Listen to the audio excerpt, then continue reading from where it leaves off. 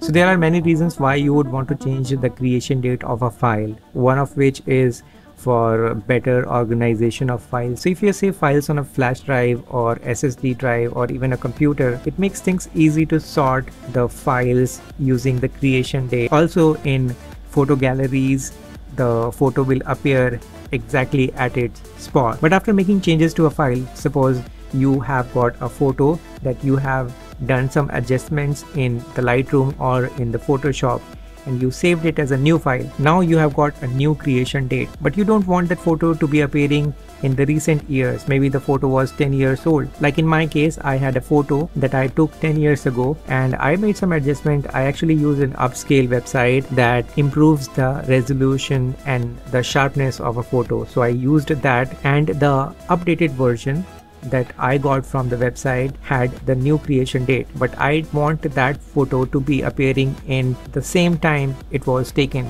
originally when I browse Google Photos or photo album. So this is how you can do it on your Mac computer. Just launch the terminal app and then type this command.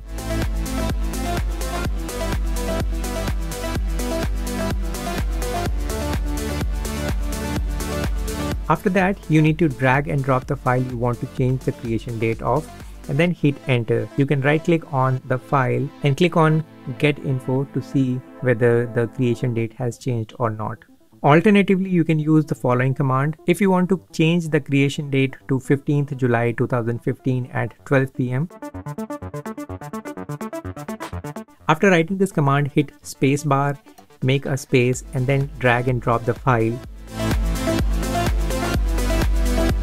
If you want to do this to multiple files, you can select multiple files and then drag and drop all those files there. After you are done, if you upload these files to Google Photos, these photos will appear exactly where they should be appearing. If you want to do this on your iPhone, the process is even easier. Find the photo in the photo album and then swipe up. You will find more information where one of the options would be to adjust date. You can adjust the date accordingly, and then the photo will reappear at the exact spot where it should be appearing.